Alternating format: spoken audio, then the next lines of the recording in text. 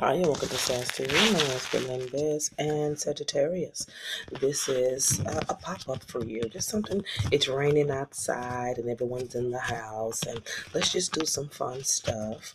Okay, here we go, Saggy. I see a blow up coming in.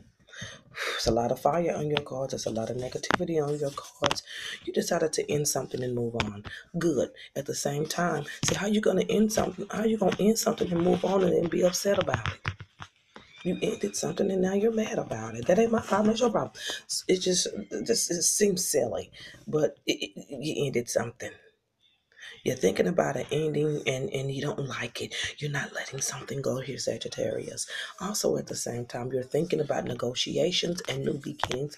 You've been a little bit two-sided at this time. Even though something's ended, you still kind of want whatever the situation is back. That comes from things being yanked. You know how you used to a rug being under your feet, and when that rug is gone, you know it's missing. You still want it there only because it has been a routine subject in your life.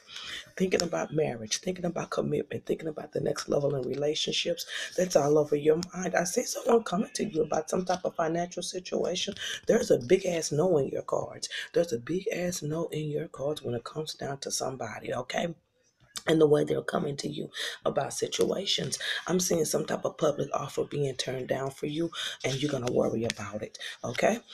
Also thinking about some type of new beginning when it comes down to career. So it's talking about maybe the first for the last 2 weeks. That's what's been going on in your mind. Something that's almost tormenting you, and it's over, but it's here. It's over, but it's here. It's okay with all that. That's 14 days of that.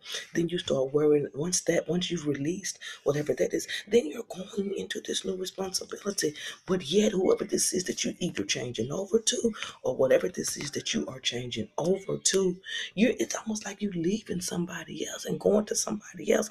But you feel like with this person that you're going in the new direction with, or you have not yet begun the direction with them, but you know you're going. Excuse me, you know they pop out. But anyway, you know you're going into the new direction with the individual.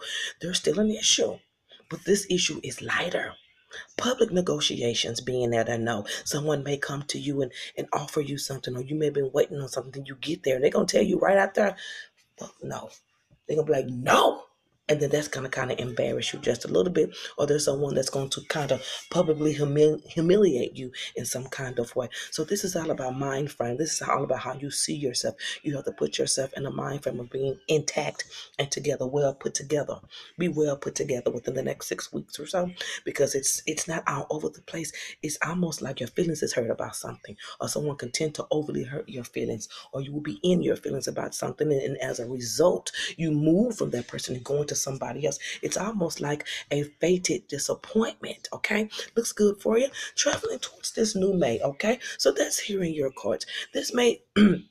You already know them. There is something financial going on with this individual, okay? You do see yourself in a relationship with someone that you're having to reach for love. But see, you rather reach for love than this boring ass shit that was going on with somebody else.